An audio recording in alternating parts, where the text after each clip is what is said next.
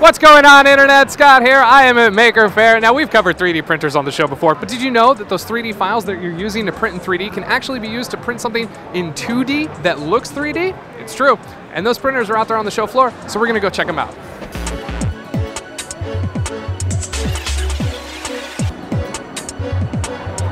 Can you guys tell me a little bit about ModelBox 3D and what you guys do? So this is a 3D printing solution that anyone can afford with the printer they already own. Any inkjet or laser printer, and they can take any 2D or 3D artwork, slice it up, print it out from home. So it's really simple. It's just 28 slices of inkjet printable transparency, or 7 8.5 by 11 sheets cut into quarters. And you print it at home on your own printer, and you just slide it into our frame, and you end up with a really nice 3D visualization of your work. You can change it out really easily in about 10 minutes whenever you want. And I think it's a nice bridge between 3D printing and something that's just a nice art piece. Now, I can tell that people would want to do this for kind of rapid prototyping. Are a lot of people using this for That's what we first did it for. So basically what you can do with this is you have the ability to print something way faster than you can on a 3D printer and for way less cost. And you can actually see the volumetric display of it. Cool. All right. ModelBox 3D. Look forward in the fall. All right. I'm here with Cameron. And Cameron, you have some awesome hologram stuff. Can you explain what they are and how you make them? Yeah. So we use a proprietary film process and lasers to print a light refraction pattern onto the film. So if you look really close at these, there are small elements that we call hogels. They're almost like pixels on a TV screen. But what's different about these is that in the hogel, there are over 1,000 views of that 1 millimeter of space. Wow. So that's how, when you move around it, you're able to see all the different sides, and it looks like it's moving. However, it's stationary. How far can I walk around it before the image is no longer working for me to see it? Yeah, so on a horizontal image like this one, you can see all the way around it. However, there's a 45-degree view cone that you have to be within in order to see it. Oh yeah, I can see the back of this Ford car. How long does it take to create one of these images? Yeah, so the print time is about 2 to 3 hours, depending on the size. But then there's rendering time and data generation time as well. So our production time is about 7 to 10 days. How much would it cost for someone like me to get one of these hanging in my home? So if you use the Autodesk software, you can get an image for $100, and that comes with this frame and this light as well.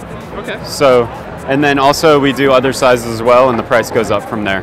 Really cool holograms that you can put on your wall. It's like we're living in the future, but it's now. America, take that. So you probably have a 3D printer already, but what are you going to print? How about yourself? And how are you going to do that? You need a 3D scanner, and we're here with Lynx Labs looking at their 3D scanner. So can you tell me how this works? Sure. So we made the Lynx Camera. The Lynx Camera is basically the first point-and-shoot 3D scanner. So you move it around just like a regular video camera, and everything you look at is automatically added to the 3D model. So, you know, just as easily as you can shoot video, you can create models that are printable with a 3D printer. How does it work exactly?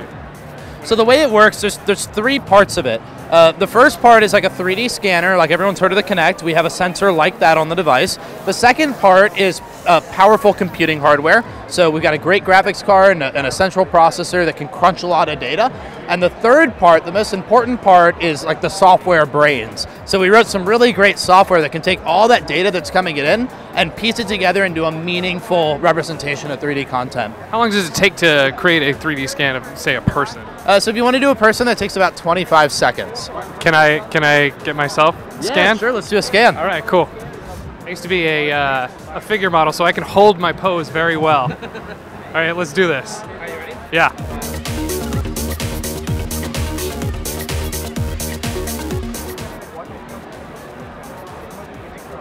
You did a pretty good job holding that. Yeah! I'm in 3D.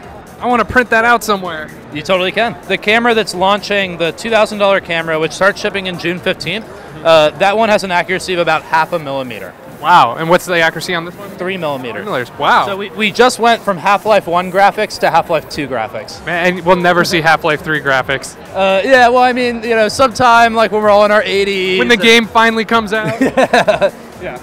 Well, that about wraps up our Maker Faire 3D printer, but not 3D printer roundup. If you like what you saw here, leave a comment down below, subscribe to the channel. For TFN, I'm Scott Bromley saying I cannot wait to 3D print myself.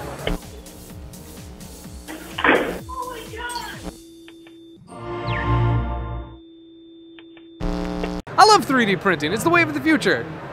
It really is. You can write it. 3D printed wave. Takes a really long time to form, but once it's there, it'll hold steady. This is me surfing, by the way. Not very good at charades.